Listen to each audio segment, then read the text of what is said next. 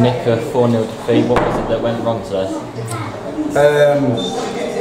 If you told me that was going to happen at half time, I wouldn't have believed it. I thought the first half was very even. We gave a penalty away after starting the game really well, and then we missed it. You know, 2 chances, goal line clearance and a clear header that's just got to be knocked in from 2 yards, and you're back in the game. And then you know they had a couple of chances where they hit the bar and grazed the post, and one cleared off the line. So listen, it could have been 3 or 4 all at half time. Second half, we make a change. Ports is obviously struggling with an injury at half time, gave us a shout.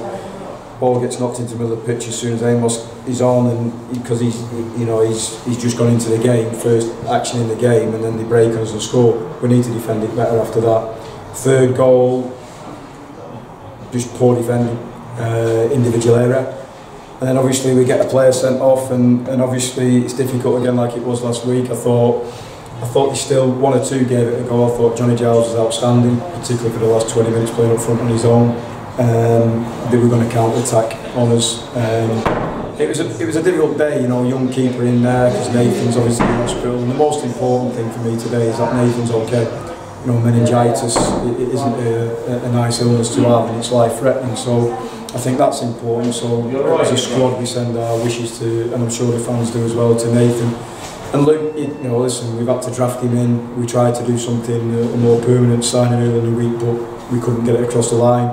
We tried to get 2 centre forwards in this week, but 2 conference teams wouldn't allow their players to play in the trophy. They didn't want them cup tied.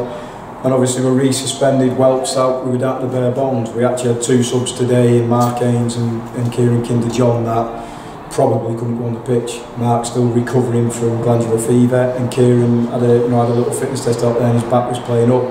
If he'd have had to go on, he would have gone on, but he'd have been 50% fit. So it was, and without Rod being here as well, it just adds to it. And I said in there today, I said sometimes when the manager's not there, it creates a different atmosphere, but it shouldn't. I said when I've not been there, you know, Rod works the way he does, and we are our own personalities. Try to keep them going. Apologies to the fans for that sort of 20-minute spell in the second half where the game just went away from us. Up to that, I didn't think there was too much wrong, but then the slight worry was 1 or 2 out there that you'd expect to lead didn't, you know what I mean? And as a coach and a manager, even when Rod's here, it's difficult if you haven't got the players out there. And I think not all of them, but too many of them didn't wear that shirt for 20 minutes as they should do in the second half. Listen, we have to take the criticism. At the end of the day, we take the plaudits when we do well, and we take the criticism. Everything to do with shape. I heard somebody shout because we're playing Scotty Fenwick up front on his own. Well, yeah, we've got 1 striker fit, and you're playing. It's funny, isn't it? Because they played 1 up front as well. It's just that their wide players caused our full-backs more problems than our wide players caused theirs. In the middle of the park, there wasn't too much in it. 2 centre halves dealt with Scotty far easier than our centre halves felt with their lad. And obviously, we know what we're missing, and we're doing our utmost to bring it in. People have to stay with us, okay? Alright, the FA Trophy, I'm gutted, I'm angry. I don't look like I am now, but I take it to heart. I care about the football club and I care about the future of it. And I think we've got to have another response now in the league. You know, it's all about the league, and obviously we'll try and win the Essex Cup because we've done that well in the last couple of years in terms of the final and winning it in the first season. So tough day at the office, but we have to put things in perspective as always. You know, we can't rant and rave sometimes. You know, I've spoke strongly in there to them. They know where I stand.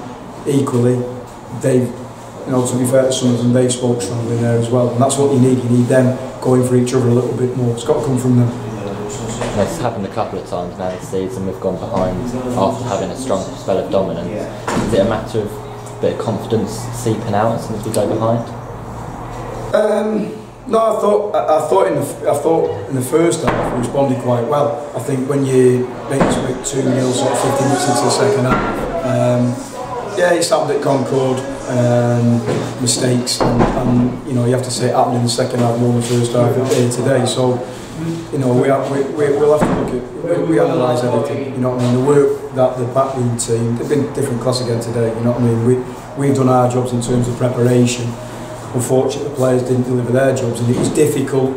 It was difficult today because I knew we needed to make changes, but we didn't have the personnel fit, suspended, couldn't get them in on loan to try and make that change. You know what I mean? It's very, very difficult. You're doing a job with the hands tied behind your back. The keeper struggled.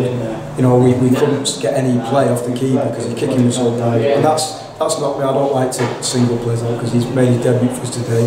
He found the pitch tough and his kicking didn't allow us really. It was like, you know, it wasn't even getting halfway line, so it was coming straight back on.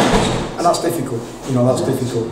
You said you tried to bring a couple of players in last week. Is that going to possibly happen? Well, yeah, listen, there'll be movement. But what people have to realise is we're trying to do deals with players and teams in our league are outbidding us. So, you know, it's not all about the budget, but it helps, okay? And the vets have backed us with what we've got. We know where we're at, and we have to try and pull some rabbits out, which we will do. We'll find players. And then, listen, they're not all not doing it for us. You know what I mean? There was some good individual. I thought Taylor Miles when he came on was lively.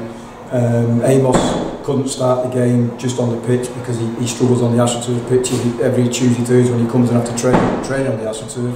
He has to have ice packs because he had a problem last year, and it's that surface, and that's why we didn't go with him today.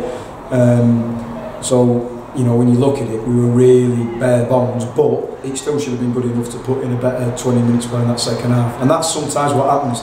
Sometimes you have that spell in the game where, for us at the minute, we tend to concede when we're having the bad spell, and we're not scoring when we have the good spells often enough. That's a recipe for losing games at the minute.